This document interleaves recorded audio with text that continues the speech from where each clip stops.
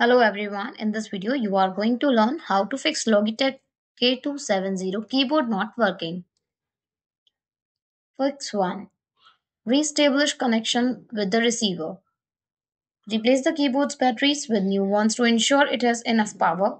Plug the receiver directly into a working USB port on your computer. Avoiding USB hubs or KVM switches. Ensure the keyboard is switched on.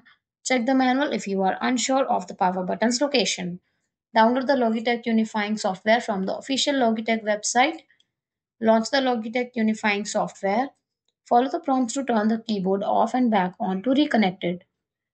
Test the keyboard's connection using the on screen instructions. Select Yes if the keyboard works, then click Finish. Fix 2. Address radio frequency RF interference.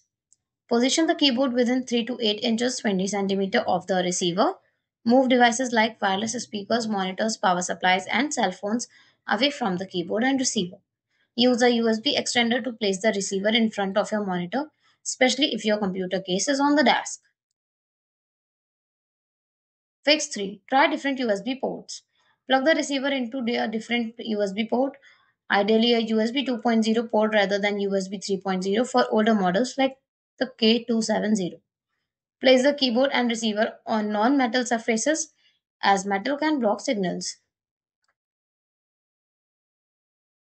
Fix 4. Check USB power settings. Go to control panel, then hardware and sound, then power options. Select change plan settings, change advanced power settings. Under USB settings, disable USB selective suspend to avoid power management issues. Fix 5. Use a USB extender to relocate the receiver. Purchase a short USB extension cable if you don't already have one. This will allow the receiver to be closer to the keyboard and minimize interference. Insert the USB extension cable into a USB port on your computer, preferably on the front or side for easier access. Plug the Logitech unifying receiver into the end of the extension cable. Place the receiver on your desk, ideally within a few inches of the keyboard to avoid signal interference. Type a few words or perform common keyboard tasks to ensure the connection is stable and the keyboard is working consistently. Fix 6. Test for hardware issues. If possible, try using the receiver and keyboard on another computer to see if they work correctly. Use a different wireless device on the same USB port to check if the port is functioning properly. If using a non-unifying receiver, try replacing it with a new one to see if it resolves the issue.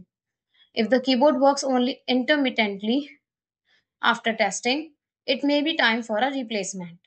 Logitech devices generally last 1 to 3 years and hardware issues may arise after extended use.